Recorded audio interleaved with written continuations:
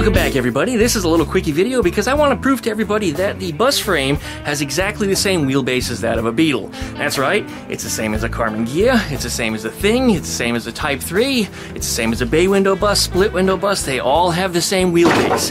There are some exceptions as far as air-cooled Beetles are concerned, like Super Beetles, which are I think 1.5 inches longer, and I don't know what Type 4s have. I've never had the joy to measure one. And again, Vanagons, I don't know if they're any different either. They might be, but things are different when you start talking about later model cars anyway. As far as air-cooled Volkswagen's concerned, it's pretty safe to say that they all have the same wheelbase.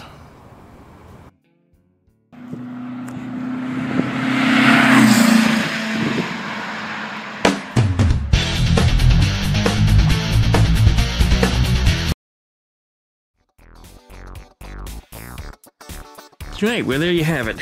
I always said the only good help I would ever have is if I hired myself, and here I couldn't even take the damn blanket off while I was on video. Oh, man. Well, that is a Beetle pan on top of a bus chassis. Let's go around front. Well, first off, right up here, you can look at the bus beam and where the Beetle beam would be. So they're currently both in line. Let's take a walk on to the back. Torsion bars, right in line. And if we go all the way to the back, to the end of the frame horns where the transmission mounts, same length. So that means this chassis is exactly the same length as a Beetle chassis. So it makes no sense at all to try to lengthen, a body to make it fit on here, because I don't have to. It's pretty much making the body fit for mounting, because obviously this Beetle pan, for example, which may end up being what goes on here. We'll just see what happens when I pull up available parts and see what's going to work for me.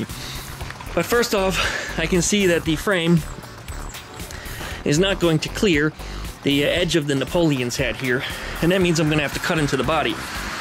But I don't want to cut into the body. So I think if I did put a body on this like a Beetle, then what I'm going to do is this 45 degree that you see in here, I'll re-engineer this corner a little bit, bring it down and slope it out, and try to avoid that, so that way the body does drop right onto this frame. In other words, modify the frame rather than cut up a body. And I think at that point, that no matter what I do to this frame after that, that I can put any body on it that I want. Any Volkswagen body, I should say, if I cut that frame head in exactly the same spot and re-engineer that. So that means I could put a Thing body on here, a Beetle body, a Karmann Ghia body, a Type 3 body. I mean, use your imagination on here.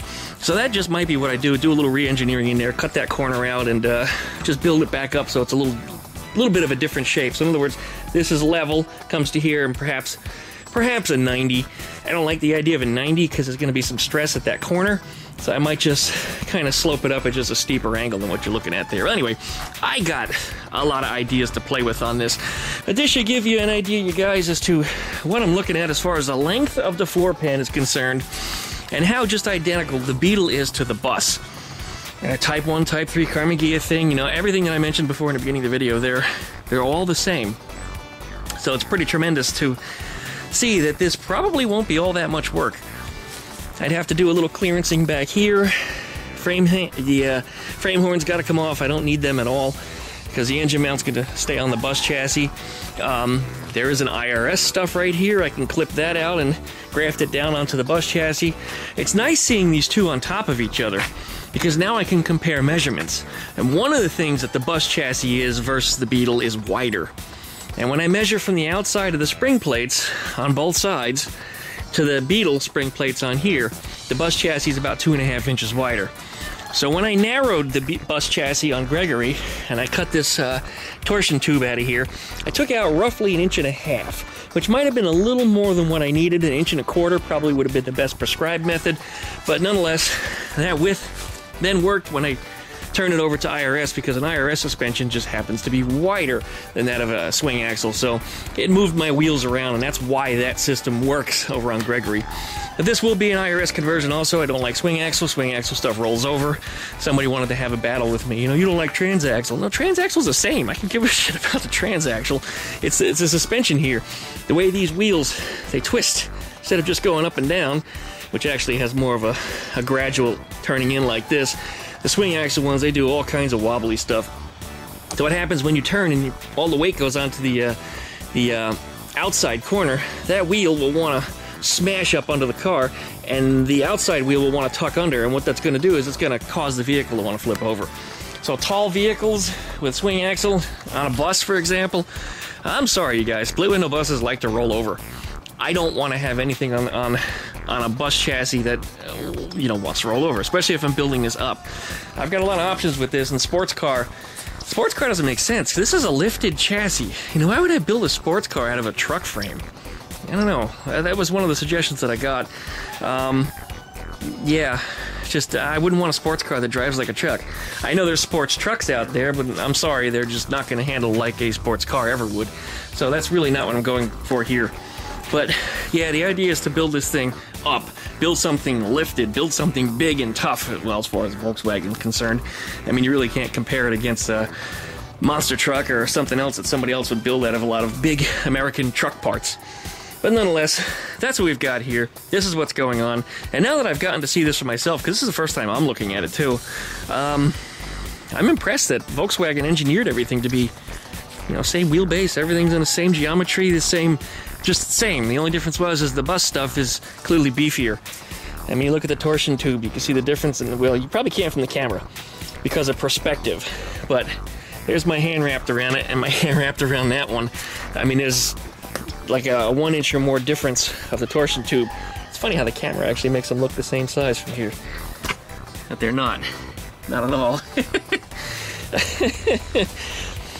Alright, well, that's what we're looking at here.